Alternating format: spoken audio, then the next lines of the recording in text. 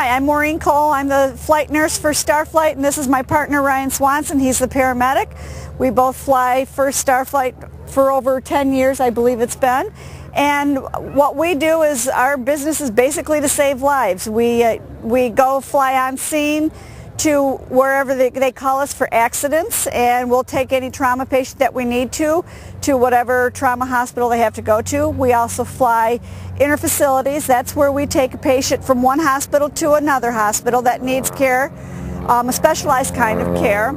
Our flight area is usually Chautauqua County, Cattaraugus County. We fly into Erie County. We've also flown over into Pennsylvania, and we fly out as far as Wyoming County as needed. We work cooperatively with the other flight agencies in Western New York, and as I said before, our main business is to save lives, and that's what we're here for.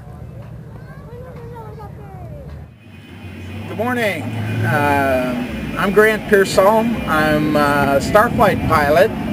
Starflight's a medical helicopter service provided by the Chautauqua County Sheriff's Department and WCA Hospital. And I'm here this morning at the Dunkirk fly-in breakfast with Starflight 2, which is a McDonnell Douglas MD-900 aircraft.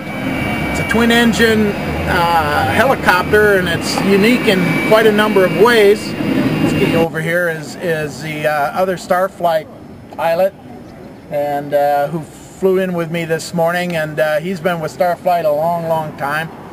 Twin engine, 5-bladed rotor, and the thing that's mostly unique about it is that there's no tail rotor. If you pan to the back, you'll see that there's no tail rotor, and it doesn't mean that the rules of physics have changed, and the helicopter doesn't need something that serves that purpose. This one does all that, but does it in a different way.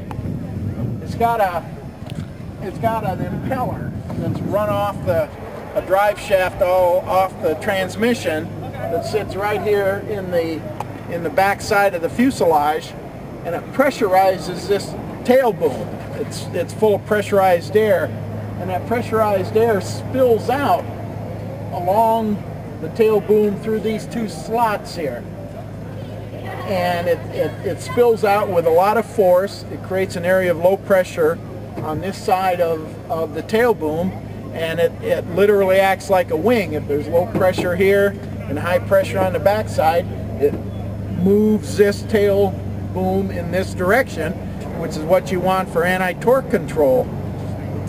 Now it's supplemented with a thruster.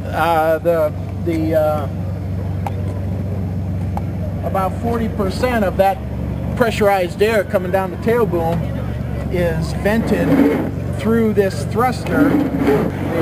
The pilot to control this part of it through the pedals in the cockpit, and so it acts just like a conventional helicopter. There is no difference as far as the pilot is concerned. The engines on board are two Pratt & Whitney 650 shaft horsepower turbine engines. It burns jet fuel. It's got skids instead of wheels. It's built. It was built originally as a medical helicopter. Now there are other applications for it, but it's used primarily in the industry as a medical helicopter. It's got a dedicated medical interior, unlike our other helicopter, which had an interior, a medical interior fabricated for it locally. The helicopter has all the monitors and most of the emergency equipment on board that a normal well-equipped ambulance has. Plus we got the benefit of straight line speed, so we can usually get to a scene or a hospital 4 to 5 times faster than you know, a conventional ground ambulance.